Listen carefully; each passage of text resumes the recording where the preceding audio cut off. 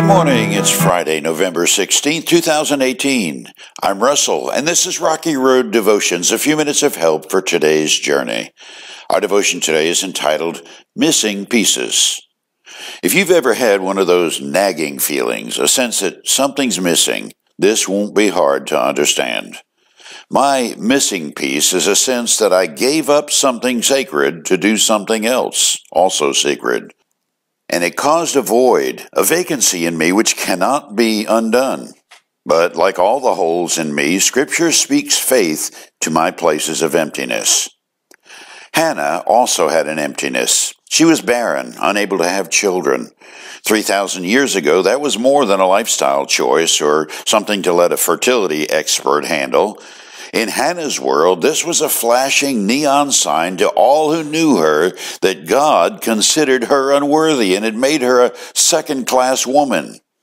It said all her outward beauty was for nothing, and she would live in pain and shame all her days. But Hannah was filled with more than pain. There was also faith. She prayed with an open life before the Lord, promising to dedicate a first son God would give her back to God's service. Acknowledging God's sovereignty was part of her thanksgiving prayer when God blessed Hannah with newborn Samuel. 1 Samuel 2:8, For all the earth is the Lord's, and he has set the world in order.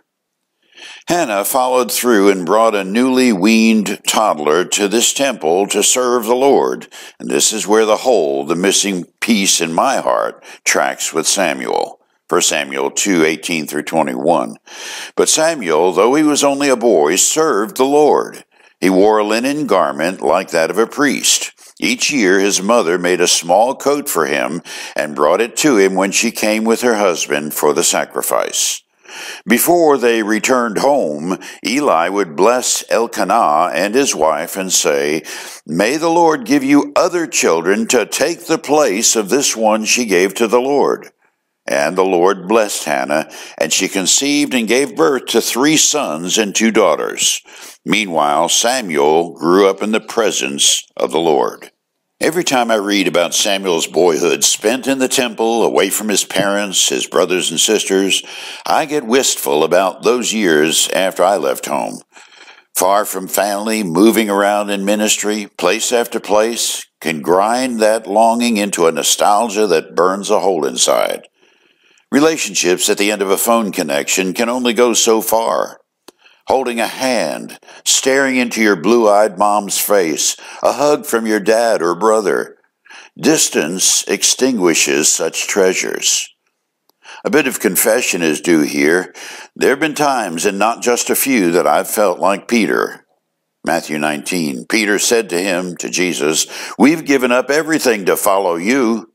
What will we get? Jesus replied, I assure you that when the world is made new and the Son of Man sits upon his glorious throne, you who have been my followers will also sit on 12 thrones, judging the 12 tribes of Israel. The approval of God and the crown of serving him throughout eternity aside, the nagging wonder of all those nomadic, itinerant years, missed family birthdays, connection for my children with their cousins and grandparents, well, it wears on you. And if family means anything to you, you have to take that before the throne. When I did, Jesus spoke these words into my heart through the Apostle Paul. And now, just as you accepted Christ Jesus as your Lord, you must continue to follow him. Let your roots grow down into him, and let your lives be built on him. Then your faith will grow strong in the truth you were taught, and you will overflow with thankfulness. Well, I still miss my family, and we do what we can to stay in touch and grow in grace and love towards each other. I value and treasure whatever time we get to spend together with the all too few visits on special occasions. But God's word rings true. My heart overflows with thankfulness in this season. My Redeemer is making all things new, even as we speak. For you today, in a week, this year's Thanksgiving Day will be history. But the season of Thanksgiving is eternally yours if you're allowing your life's roots to grow deep into Christ Jesus and building your life on Him. Thankfulness overflows every day. You chew on that as you hit the rocky road. Have a blessed day.